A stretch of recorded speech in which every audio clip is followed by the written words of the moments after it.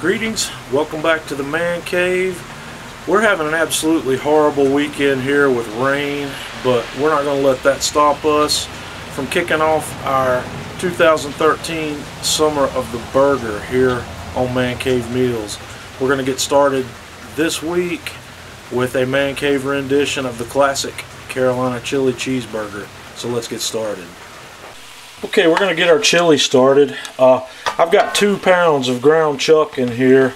I'm going to brown it and drain it, and then we'll be back to look at it. You can cut this recipe into whatever size you like, but when I make this, I make a lot of it because we use it around here on a lot of things, so we'll be back. Okay, just after our ground beef starts to brown, I've got a Vidalia onion that I've coarsely chopped. We're going to toss it in here and let that saute with the meat before we drain it. Okay, my ground beef is almost completely brown, and instead of draining it, what I've done is I've spooned out some of the grease and left a little bit behind.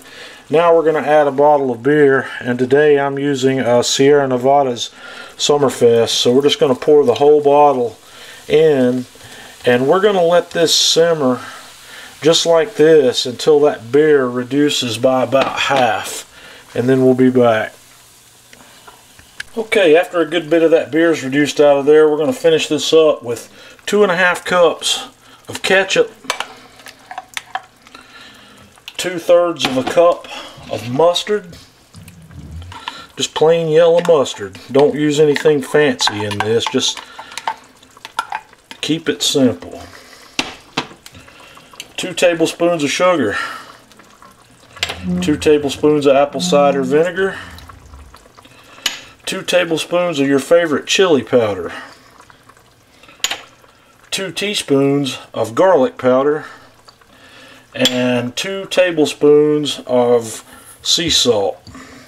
And we're just going to mix all that in, and after we get this mixed in, we're going to let it continue to simmer uncovered until we reach a consistency that we really like.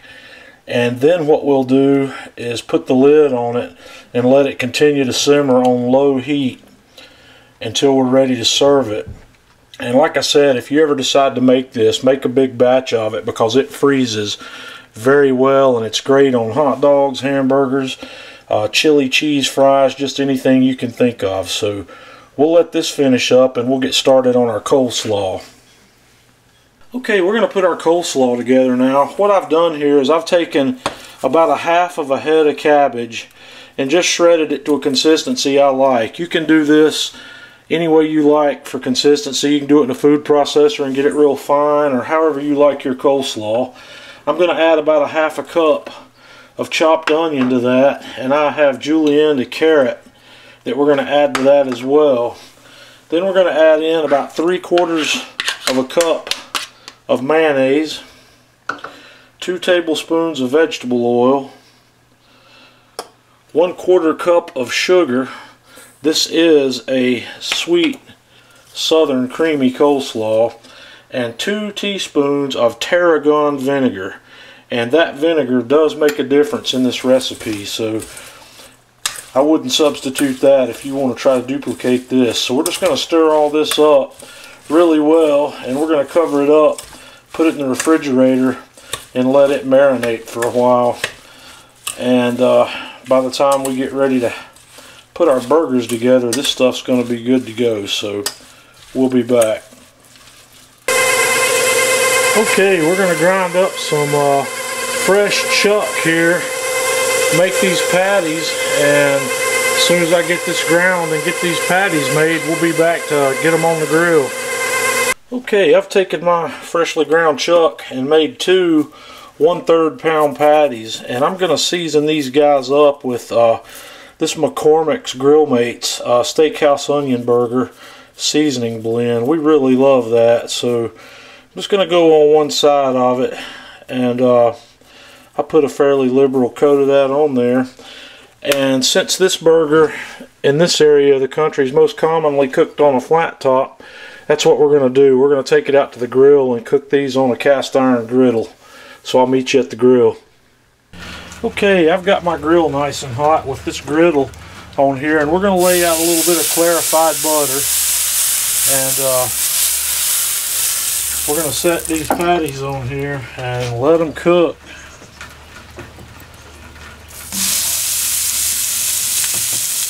And we'll be back in a couple minutes to flip these guys over.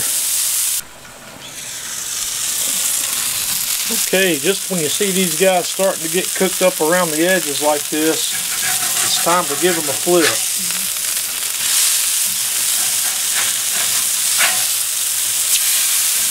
So we get a nice caramelization there. We'll let these cook for a couple more minutes on this side, and while we do that, we're going to add another one of the staples of this burger, and that's a little bit of American cheese.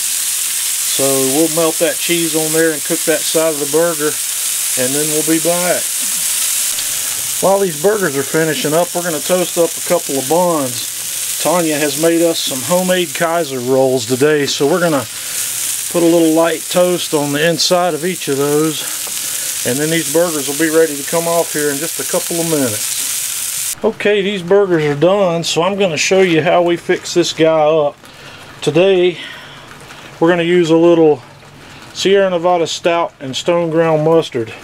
Mustard is a key ingredient on this burger, so I'm going to smear some of this on the top side of the bun. Man, that's some really good looking mustard. I can't wait to tear into that. Then, on top of our burger, we're going to spoon some of the chili that we made. And you will need napkins when you eat a burger like this. That's part of the charm of this Southern classic.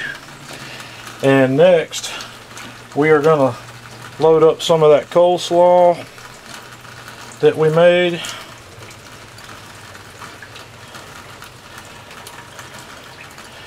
And then top that off with the top half of our Kaiser roll that's got the mustard on it. And we're going to dig in. Okay folks, here's your last look at this man cave version of the Classic Carolina Chili Cheeseburger. We're going to put another one together, go in and eat, and until next time, man cave meals.